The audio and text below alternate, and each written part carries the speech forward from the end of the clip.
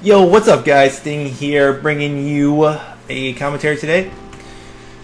And first off, I want to say thank you for 400. It's great to be here. Thanks so much for 400 subscribers. That's awesome. And yeah, so I guess today I really not gonna talk about the gameplay too much. I couldn't really think of anything important or insightful to talk about in terms of Uncharted. So I was like, what can I talk about that's somewhat interesting? So I decided to talk about refugees. It's something I know about, and something that might be interesting. I know you guys don't come to YouTube and watch Uncharted videos to learn about refugees, but if you don't want to hear about refugees in the United States, then you should probably click off the video. As some of you know, I'm in social work, so I work with refugees. I'm the housing coordinator at a nonprofit called Heartland Alliance for Human Needs and Human Rights, and I work in the department. It's a really big organization, and I work in the department called Refugee and Immigrant Community Services, and it's one of the biggest nonprofits here in Chicago, Illinois. And yeah, so and I'm basically in charge of finding apartments for newly arriving refugees and helping them, set up their apartments, and advocating for them with, building relationships with landlords and basically taking care of all of their housing needs. So, yeah, I just thought it'd be interesting to have a discussion about what it's like for a person to come from another country and resettle here in the United States. And for those folks that don't know, a refugee is defined as someone that flees their country of origin because of fear of violence or persecution. So you actually have to leave your home country in order to be considered a refugee. So the United States takes in more refugees than any other country, so which is a great thing, which is awesome. That's part of what the United States is about, helping other countries and helping other nations and helping other people. And yeah, so that's a good thing.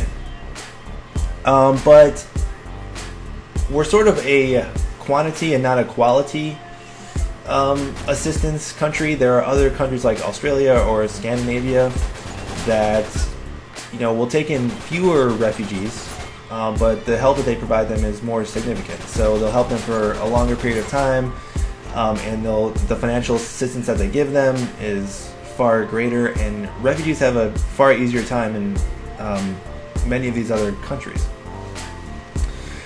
And basically what happens is that the State Department funds refugee resettlement. So basically, for every person that comes in to the country, the federal government gives them $925 per person. So they give this money to the resettlement agency in order to provide for their needs. So this is a one-time allotment. So take a single individual, for example. So a studio apartment in the city of Chicago, bad, not a very nice one, is $600 for a security deposit and $600 for first month's rent. So that's $1,200 right there. So before this person even arrives in this country, that money is gone plus some. And this money is meant to last for 3 months. I mean, that's what's known as the resettlement period. That's, when the State Department contracts with these agencies, that's the time that the financial assistance for these people is made available. And so 3 months is, you're expected to basically learn the language, learn about U.S. culture, get any assistance that you might need in terms of therapy or psychotherapy for any violence or torture that you might have experienced, and find a job that pays enough to support yourself and your family. So the United States is very much a pull yourself up by your bootstraps country when it comes to helping people, the welfare state, etc. And that's all well and good in theory, but when you have no bootstraps to pull up, it can be very difficult for people. Now, right now, the United States is taking in a lot of refugees from Iraq, for pretty obvious political reasons. And this group faces particularly difficult challenges. Many of them come with advanced degrees. So they come, with dentists. They come as doctors. They come with education.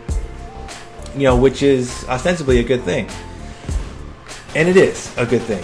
But the problem is when they come here, their degrees are basically worthless, and so they're faced with taking jobs as dishwashers, working in factories, basically doing entry-level minimum wage work that is sort of emasculating to them or is dispiriting. And many of them, refuse to take the jobs that agencies have to offer or that they're eligible for because they're like, this is not what I was trained to do, which makes sense. But, the next question is, well, then how are you going to pay the rent and pay the bills? And many of these people are people that help the United States government in some way. So, they helped as interpreters during the Iraq War. Or they helped in various administrative capacities, and so they come to the United States, expecting, help and a significant amount of help and good jobs. And unfortunately, when they come here, they're sort of, just let down. In other words, and it's a very frustrating experience for them. And many Iraqi refugees who have the financial means actually decide to return back to Iraq because they find the United States, so difficult. And I think many people, especially from Iraq, have sort of romanticized ideas about the United States. They come thinking that everyone here, has a house, has a car, has a job, has internet, has a phone, and like everything, like all your needs are provided for without any difficulty, whatsoever. I mean, that may be an exaggeration, but that's sort of the sentiment. And then when they come here and they find out that hey, like there's a few people that have all the money, and like the rest of us are working hard and just struggling to pay the bills, and like these are people that are actually born here. So anyway, guys, I don't mean to paint such a bleak picture of refugee resettlement in the United States. I mean, there are countless families that come here and get education and establish themselves and create good lives. I think I just focus upon the challenges because that's how you move forward, and that's how you create awareness of the difficulties that people face so that, something can be done about it and like something can change. So you don't really make progress by dwelling in what works. You make progress by talking about the issues. So I think that's why I do that. But anyway, I hope you enjoyed my Rampant here on Temple. I go 30-1. Nice game. Good score, obviously. Playing against noobs, you don't get scores like that playing against pros. But good score. I have now succeeded in getting a Rampant on every map,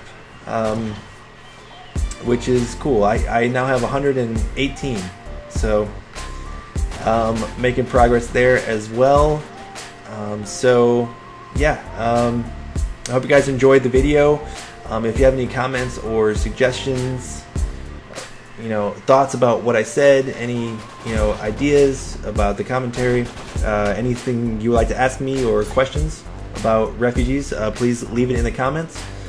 And if you haven't, please subscribe, and I'll catch you next time. Peace and love.